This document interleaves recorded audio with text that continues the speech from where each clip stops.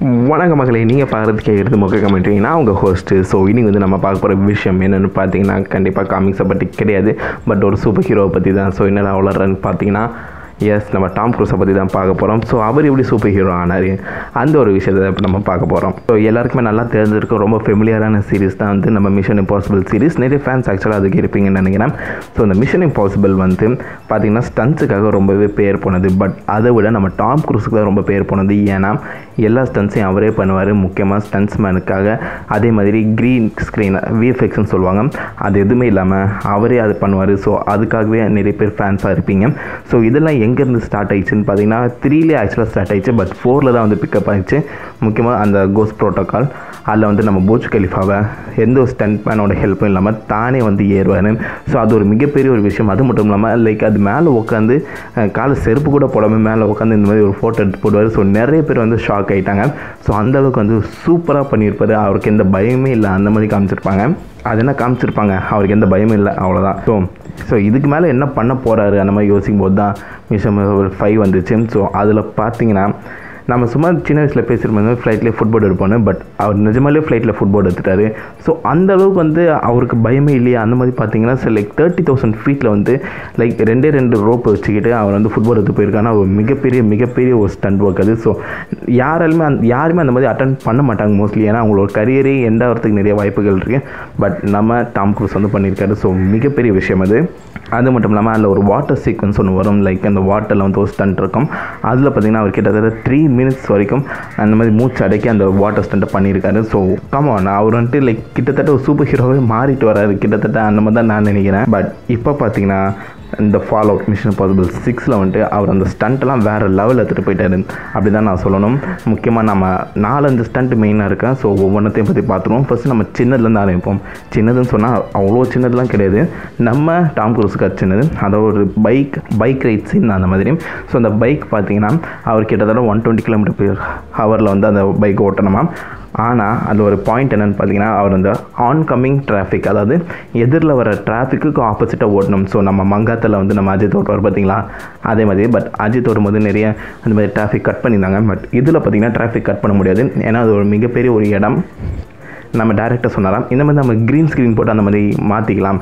அந்த மாதிரி நம்ம டாம் க்ரூஸ் கிட்ட சொல்லிட்டு இருக்கும்போதே டாம் க்ரூஸ் வந்து பைக் எடுத்து சரி நான் போயிட்டு வரேன்னு சொல்லிட்டு கிளம்பி போயிட்டாராம் அந்த மாதிரி ஆப்போசிட்டில் ஓடுறதுக்கு. ஆப்வியஸாக இதுக்கு வந்து பெர்மிஷன் வாங்கியிருக்காங்க, அந்த சேஃப்டி ஹாசர்ட் ஹெல்த் எக்யூப்மெண்ட் இதெல்லாம் வந்து எடுத்திருக்காங்க. பட் நம்ம டாம் க்ரூஸ் வந்து பேச்சே கேட்காம அப்படி கிளம்பிட்டாராம். ஸோ அப்படியே வந்துட்டு அவங்க வந்து அந்த ஷாட் பண்ணியிருக்காங்க. இது வந்து 1 ஷாட் கிடையாது ஆப்வியஸ்லி, பட் இருந்தாலும் வந்துட்டு அவரே இந்த ஸ்டண்ட்டை பண்ணது ஒரு மிகப்பெரிய விஷயம். ஸோ இனி பிசுக்குனாலும் வந்து அவர் வந்துட்டு உயிர் போகிறதுக்கே நிறைய வாய்ப்புகள் இருக்குது. ஏன்னா 120 km/h வந்து ரொம்பவே ஃபாஸ்ட்டான ஒரு விஷயம் தான், உங்களுக்கு நல்லாவே தெரியும்னு நினைக்கிறேன். அடுத்து அவர் பண்ண சின்ன ஸ்டண்ட் என்னென்னு பார்த்தீங்கன்னா, இது சின்னதுன்னு தான், அவருக்கு சின்னது தான் இது. ஸோ ரூஃப் டாப்லேருந்து இன்னொரு ரூஃப் டாப்பை குதிக்கிறது தான். பட் இது வந்துட்டு ஆக்சுவலி ஈஸியாக போயிருந்துருக்கும். பட் அவர் என்ன பண்ணிட்டாருன்னா இப்படி குதிக்கும் போது அவர் காலை முன்னாடி எடுத்துன்னு வந்ததுனால கால் அந்த ரூஃப் டாப்பில் பட்டு உடஞ்சிருச்சாம், ஃப்ராக்சர் ஆகிடுச்சாம். ஸோ அப்படி இருந்தும் அவர் வந்துட்டு இந்த மாதிரி கீழே விழாமல் அந்த சீனை வந்து முடிச்சு கொடுத்துருக்காரு, நொண்டியே முடிச்சு கொடுத்துருக்காரு. ஸோ இந்த சீன் வந்து அப்படியே வந்து நாங்கள் படத்தில் போட்டிருக்கோம் சொல்லி டாக்டர் சொல்லியிருக்காங்க. அந்த அளவுக்கு வந்து ஒரு டெடிக்கேஷன் இருந்திருக்கு. ஸோ ஒரு ஈஸியாக வந்து குதிச்சு முடிச்சிருக்கலாம். பட் இதுதான் அவர் மிகப்பெரிய ஒரு ஆளாக காமிக்குது. ஸோ படத்துக்காக என்ன வேணாச்சும் நடந்தாலும் அந்த படத்தை நான் முடிச்சு கொடுப்பேன் அப்படின்னு சொல்கிறேன். அவரோட தில் இருக்குது பார்த்தீங்களா, அதுக்கு ஹேட்ஸ் ஆஃப். ஸோ இதுதான் சின்னதுன்னு கேட்டிங்கன்னா இல்லை, இதுக்கு மேலே வந்து அப்படி நிறைய இருக்குது.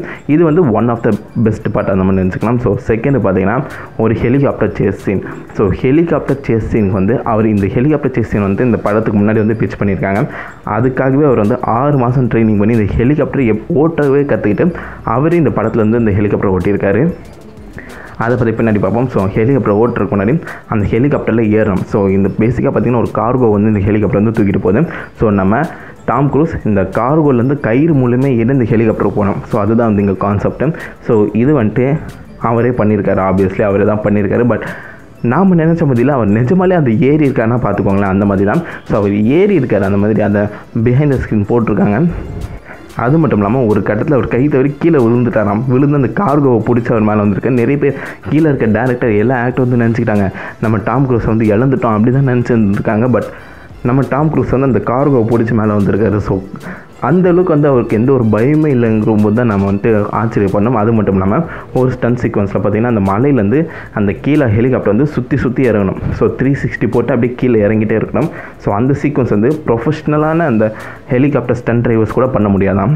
நம்ம டாம் க்ரூஸை நான் பண்ணுறேன் அப்படி சொல்லி அவர் ப்ராக்டிஸ் பண்ணி இந்த மாதிரி பண்ணியிருக்காரு. ஸோ அதே மாதிரி அந்த ஹெலிகாப்டர்லேயும் ஃபுட்பால் வச்சுருக்காரு ஆப்வியஸ்லி. ஏன்னா ஃப்ளைட்லேயே ஃபுட்பால் அடிக்கிறவங்க இது பெரிய விஷயமா?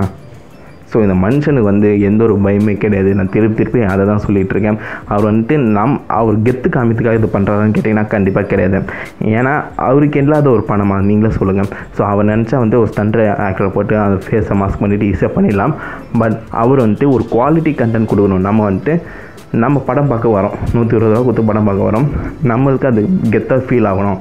அதுக்காக அதை வந்து பண்ணிகிட்ருக்காரு. So hats off for that. So இப்போ வந்து நம்ம கடைசி அவர் பண்ணுவோம் ஸ்டண்ட்டை பற்றி பார்ப்போம். அதுதான் ஹேலோ ஜம்ப். இது வரைக்கும் அவங்க பீரியடாக சொல்லிட்டாங்க, இது வரைக்கும் எந்த ஒரு ஆக்டரும் இதை பண்ணதே கிடையாது. ஸோ 35,000 நினைக்கிறேன். ஸோ 35,000 ஃபீட்லேருந்து ஆக்சிஜன் மட்டும் எடுத்துக்கிட்டு மேலேருந்து கீழே ஒரு மாஸ்க் போட்டுட்டு கீழே குதிக்கணும்.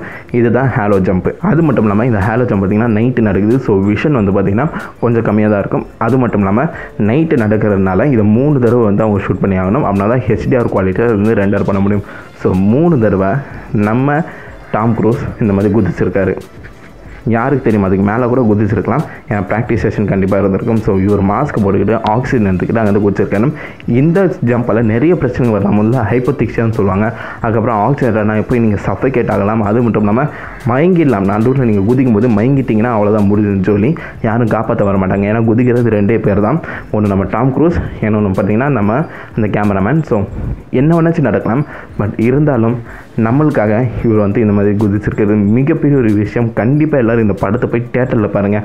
ஏன்னா ரொம்பவே மெனக்கட்டு ஃபேன்ஸுக்கு நாங்கள் டெலிவர் பண்ணி ஆகணும், குவாலிட்டி கண்டென்ட் கொடுக்கணுன்னுக்காகவே இவர் வந்து பண்ணியிருக்காரு.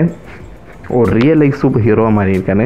எனக்கு என்ன ஒரு தெரியலன்னு பார்த்தீங்கன்னா, இந்த அளவுக்கு வந்துட்டு ரொம்ப டெடிக்கேட்டடாக இருக்க ஒரு ஆள் வந்துட்டு ஏன் நம்ம மார்வல் DC யாருமே கேஸ் பண்ணலன்னு தான்.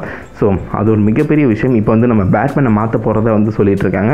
எனக்கு தெரிஞ்சு பேட்மேன் மேலே நம்ம டாம் க்ரூஸை பட்டலாம். பட் ஒரே ஒரு பிரச்சனை, அவர் ஒரு மூஞ்சி கொஞ்சம் ரவுண்டாக இருக்குது, கொஞ்சம் ஒடுங்கி இருந்துச்சுன்னா நல்லா இருந்திருக்கும். இப்போ பார்த்தீங்கன்னா நிறைய பேர் ஸ்பெகுலேட் பண்ணுறது நம்ம க்ரீன் லேண்டர்னா நம்ம டாம் க்ரூஸ் வரவாக தான் நினச்சிட்ருக்காங்க. ஸோ ஏதோ ஒன்று அவர் வந்து இந்த மார்வல் DCயில் வந்தார்னா நமக்கு ஒரு பெருமை தானே. ஏன்னா அவர் நிஜ வாழ்க்கையில் ஒரு சூப்பர் ஹீரோவாக இருக்கார். ஸோ கண்டிப்பாக இந்த மாதிரி வேர்ல்ட் ஆஃப் சூப்பர் ஹீரோஸ்க்குலாம் வந்தார்னா அவர் இதுக்கு மேலே நிறைய பண்ணி நமக்கு நிறைய கொடுப்பார் அப்படி தான் நான் நினைக்கிறேன். இதுக்கப்புறம் நான் வந்து எதிர்பார்க்குறது ஒரே ஒரு விஷயம், மிஷன் இம்பாசிபிள் 7. ஸோ அதில் வந்து அவர் மேபி இந்த ஸ்பேஸ்லேருந்து குதிக்கலாம். அந்தளவுக்கு வந்து அவருக்கு எந்த பயமே கிடையாது தான். ஸோ நம்ம வெயிட் பண்ணி தான் பார்க்கணும். உங்களுக்கு டாம் க்ரூஸ் பிடிக்குமா? நீங்கள் டாம் க்ரூஸ் ஃபேனாக மறக்காம கீழே கமெண்ட் பண்ணுங்கள். மறக்காம லைக் அண்ட் சப்ஸ்கிரைப், முக்கியமாக ஷேர் பண்ண ட்ரை பண்ணுங்கள். நான் உங்களோட நல்ல வீடியோவில் மீட் பண்ணுறேன். அது வரைக்கும் ஹேவ் ஃபன் கைஸ். வரட்டா.